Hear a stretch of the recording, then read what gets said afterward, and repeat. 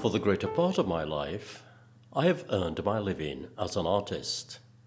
Like the Renaissance artists before me, I am a man of many parts: painter, sculptor, engineer, architect, and craftsman. Unlike the artisans from the past, I have learnt my trade at the workbench. I have never spent a day in art school. My talent for art was first recognized by my primary school teacher.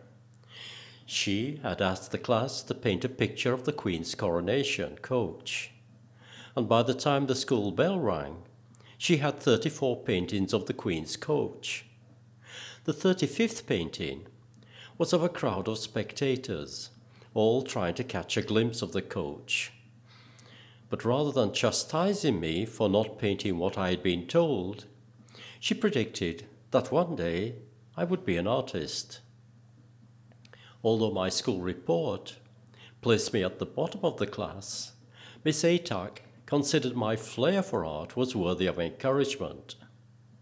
The fact that I was eventually able to excel in all subjects is thanks to my secondary school headmistress.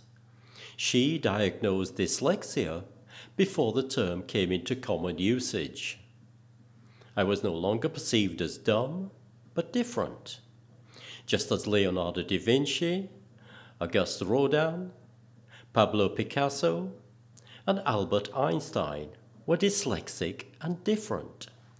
Research has shown that 20% of students are dyslexic, and that 40% of all students are creatively rather than academically inclined. Exams and intelligence tests cannot measure creative potential. A creative answer is marked as naught. In essence, creativity is something different to what has gone before. We are born with 98% the creative potential of genius, but as we go through life, that figure falls dramatically. At the age of 8, the percentage has dropped to 32%. By the time we reach 13, peer pressure has brought it down to 10%. And by adulthood, conformity has reduced it to less than 2%. After leaving school, at the age of 15, I served an engineering apprenticeship, and it was not until I was in my mid-20s that I declared myself as an artist on the pavements of France. What follows is my attempt to put the passion back into art.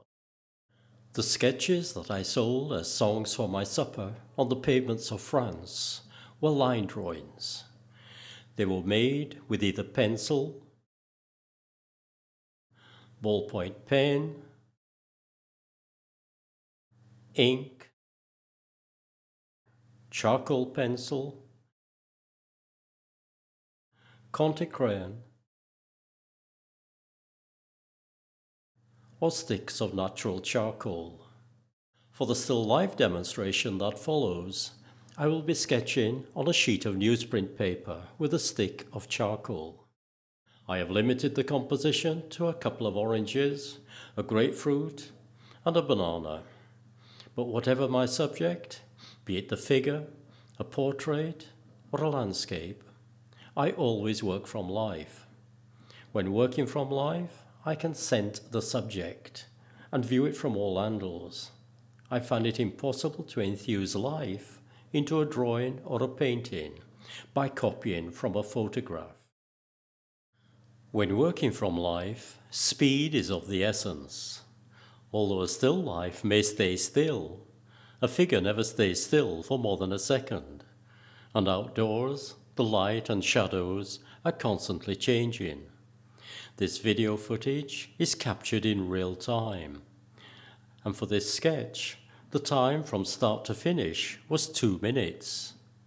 But it would be true to say that it has taken me a lifetime to learn to say what I have to say in a matter of seconds.